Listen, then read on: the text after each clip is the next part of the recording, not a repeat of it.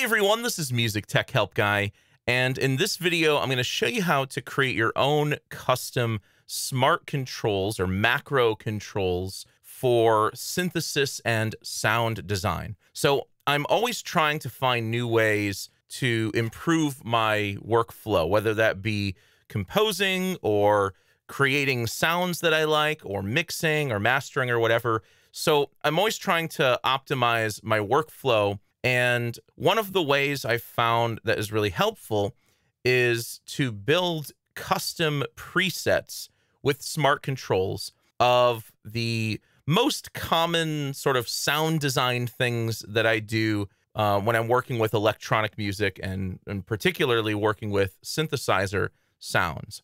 So using smart controls allows you to essentially create customized effects chains that can be set up in advance, so you don't have to do anything with them. You just pull up the preset and everything is automatically mapped. All of your controls are mapped. All of the most common controls that you would use are mapped. And you can even do this with third-party instruments and third-party plugins.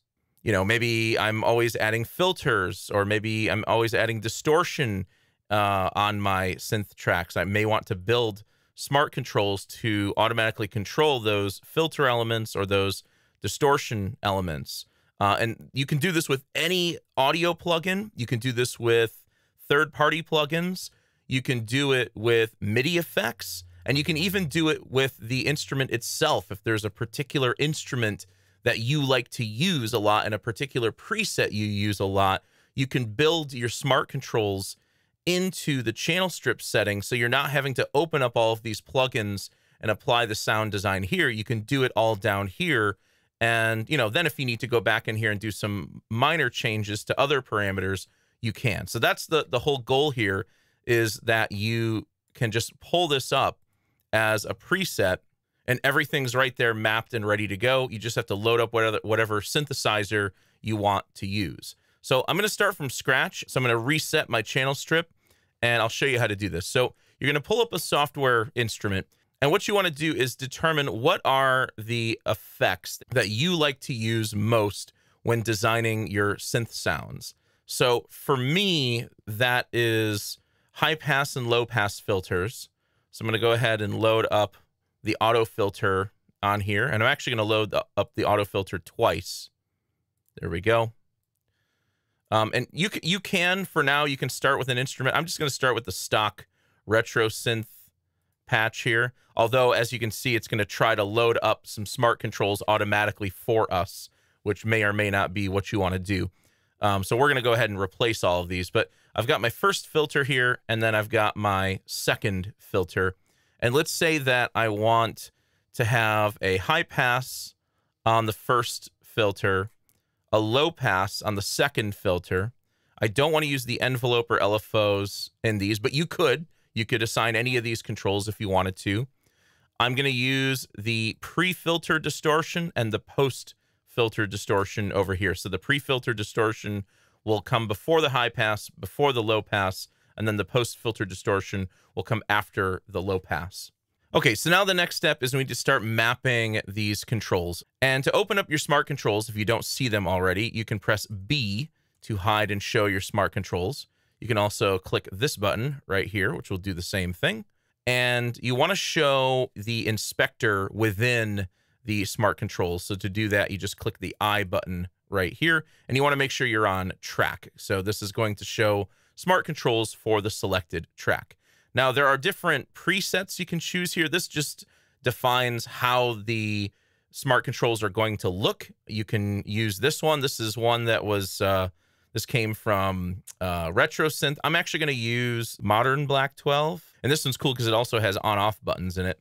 So I've selected 12 because ultimately I'm going to have more than just 8 controls. Some of these have, some of the default ones just have 8. So I'm going to use 12. Now, as you assign these, you're going to see that some of these are already pre-assigned. We're going to fix all of that as we load up other settings. We're going to be replacing the mappings that are on all of these. So what you do is you just click the Learn button here. You click on a particular knob in the smart controls, and then you go and move that control in the plugin.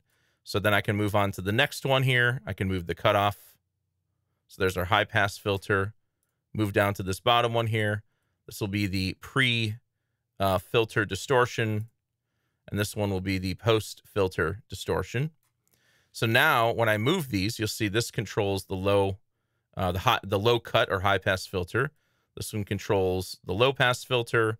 This controls the pre-filter distortion and the post-filter distortion. So what you can do is you can click on each of these with learn mode turned off, and you can rename them. So I'm going to call this one HPF cutoff. I'll call this one LPF cutoff for low pass filter. I'll call this one pre-distortion. I'll call this one post-distortion. And there we go. We got our first 4 parameters mapped. Now, I also like to put these sort of in the default position, just like so. So with the distortion, we're going to pull these down. And one thing that can get a little bit annoying with the smart controls, if you're not familiar with using them, is you have to make sure you click on the control, then move it. You can't just click and drag. You have to click to select it, then you can move it. Although you can assign these to your MIDI controller if you like. So here's another option. These little buttons can be used for toggling on and off. So if I want to, I could select the on-off button, click learn, and I could make this toggle that filter. And I could do the same thing over here. Select the button, learn, toggle the filter. So now I have an on-off control for the filters. There we go. I'm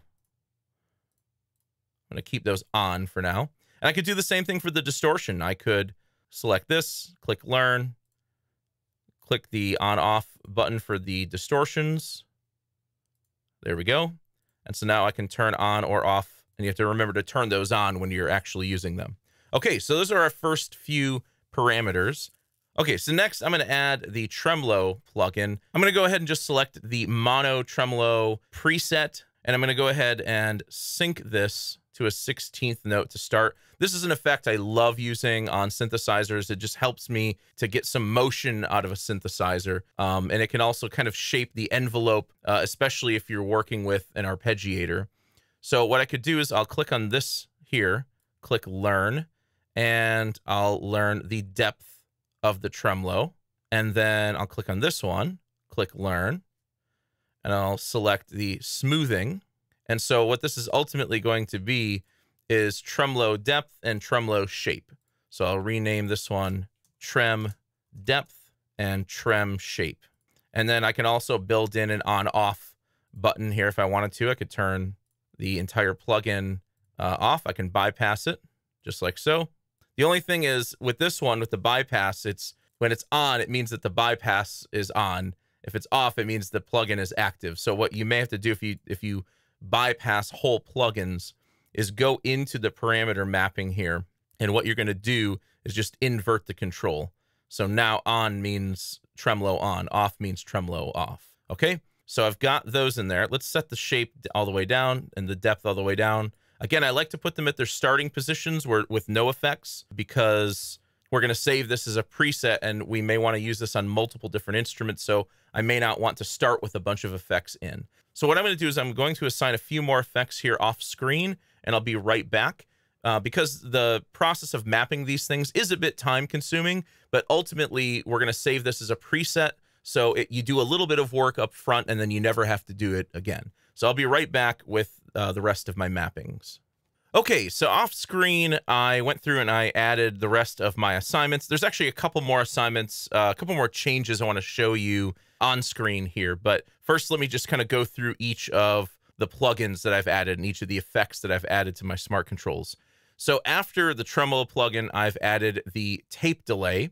And so for the tape delay, I have a button here to turn on or off the tape delay plugin. Then I have the delay amount, which is just controlling the wet signal in the delay. And then I have delay feedback as well.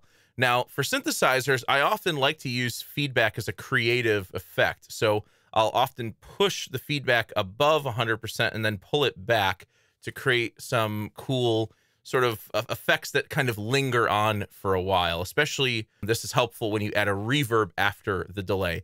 But I don't want my delay macro control or smart control to go all the way up to 600%.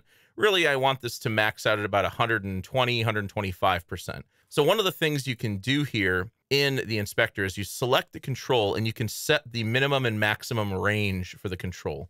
So I'm going to set the max range to 125. So now when I have the delay plugin closed, I can ensure that the level is only, whoop, it's actually 126. Okay. So for some reason it's, okay, 126. It's quantizing the value to 126 for some reason. But anyway, if I pull up the delay amount, it's never going to go past 126. So that's what I want. Next up, I have two reverbs. I have Chromaverb on here. And for Chromaverb, I'm just using a Synth Hall reverb. So I've got this labeled as Hall reverb. I've got an on-off switch, and then the Hall reverb just adjusts the wet amount of the reverb. Now, one of the things you might want to do is as you pull up the wet amount, you may want to pull down the dry amount just a little bit, just to really accentuate the reverb. So one way you can do that is you can essentially use the smart controls as macro controls, meaning that it's a single knob that controls multiple parameters. And to do that, you just select the knob, you go over to the inspector, and you can see the Chromaverb wet is already learned. What I can do is click here and select Add Mapping, and this will add a second mapping. So here's the wet, and here's our second mapping. So with the second mapping selected, I just click Learn, and then I move the dry slider up here. What I need to do, though, is I need to invert the dry control because I want the dry to go down, not up. So I'll just, with that selected, I'll select Invert, and now you'll see that they are moving in opposite directions. But I don't want the dry signal to come all the way down. I just want it to come down a little bit, maybe down to like 70% as its bottom value. So once again, I'll select dry over here, and I'll set the range from 70 to 100%. Just like so. So now with this all the way down, there's no reverb, dry signal 100%, all the way up, wet signal 100%, dry signal 70%. So that's a way you can create macro controls with these as well and control multiple effects with a single knob. Okay, so I'm going to turn that off. The next reverb I have is Valhalla Shimmer. So yeah, this works with third-party effects. Once again, I have an on-off switch to turn the effect on and off. And here, Valhalla Shimmer just has a mix blend knob, so there's not a separate wet and dry, so I'm just controlling the mix blend here. So go ahead and turn that down to its starting value, turn off the plugin. And then lastly, I have a gain plugin. And the gain plugin is after everything else, and this is just an output gain adjustment. So if you find that some of these effects are causing the channel to clip or to be too loud or maybe even too soft, you can sort of trim the output gain here. So it just gives you an output gain control. So that's it for the audio effects, but I also have one more here that says Arpeggiator rate. The cool thing about this is, like I said earlier, you can map any control in any plugin, and that also includes MIDI effects plugins. So I have the Arpeggiator pulled up at the top here, and what I've done is I've set the Arpeggiator with an on and off switch, and I've also set and I've mapped the rate of the arpeggiator, so I can control the rate of the arpeggiator from here. Okay, so before I play any audio examples, let me show you how to save this as a channel strip setting so that you can recall this at any time. What I like to do is I actually like to remove the instrument, so it's just a blank instrument with a bunch of effects and a MIDI effect. And if you're mapping any controls within the instrument itself, obviously you wouldn't want to remove the instrument, but this is sort of like an effects preset channel strip that I can apply to any instrument. So that's why I'm leaving it blank. So then what I'll do is I'll go to setting, I'll go down to save channel strip setting as, and I'll give this a name. So I'll call this synth preset. I already have one labeled 01, so I'll label this 02. And now if I ever want to recall this whole set of smart controls again, all I have to do is click on the setting tab at the top of the channel strip, go down and select synth preset 2. It's a bit off screen there, but, and there you go. You can see that it loads up all of those smart controls and everything is already mapped for us. We don't have to do anything. We don't have to open up any of these plugins. we can do all of the effects controls from here. I'll just load up Retro Synth. Okay, let's pull in the Arpeggiator.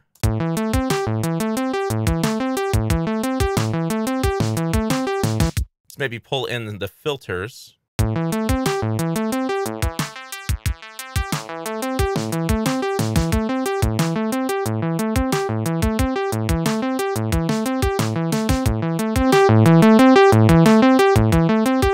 So this is a great situation where maybe I want to use the output gain to trim the level. If I want to add some distortion pre and post filter, that's going to raise the volume level quite a bit. So what I'll do is I'll add the output gain. Actually, you don't have to turn it on. I just have it on by default. Let's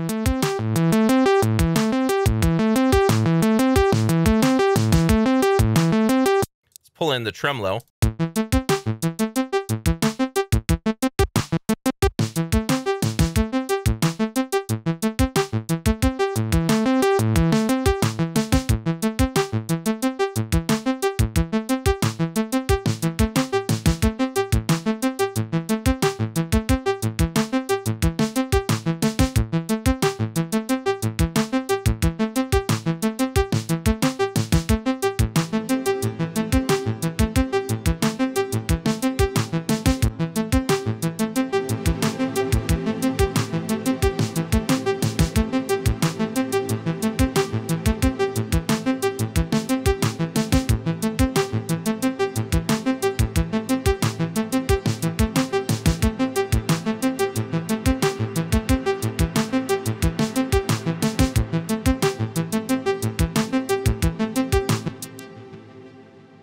And so I have my own custom set of sound design and synthesis controls here to shape the tone of my synthesizer sounds. And I never have to set this up again. These are all set here for me. And like I said, I tend to use a lot of the same types of effects to shape the tone of my synthesizers. So everything is just ready to go right here. And I don't even have to open up any of these plugins. And I can load this on as many instruments as I like.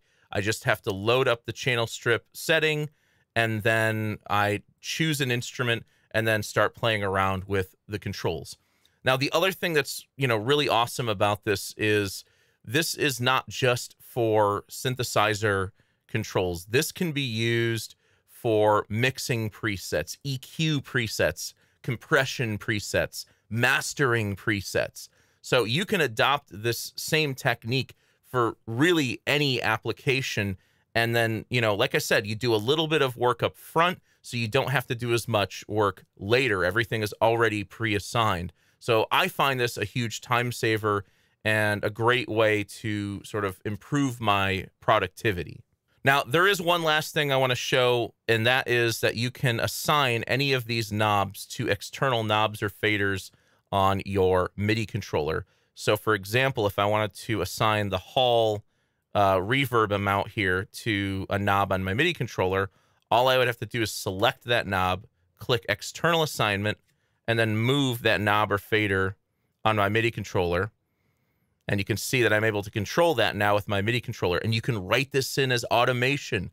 That's the other great thing about it. You can write these smart controls in as automation.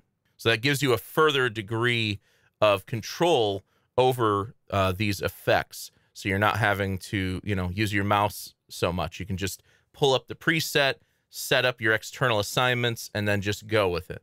So I hope you guys enjoyed this video. If you did, please leave this a thumbs up and subscribe to the channel to see more content like this. As always, thank you so much for the support, and thanks for watching.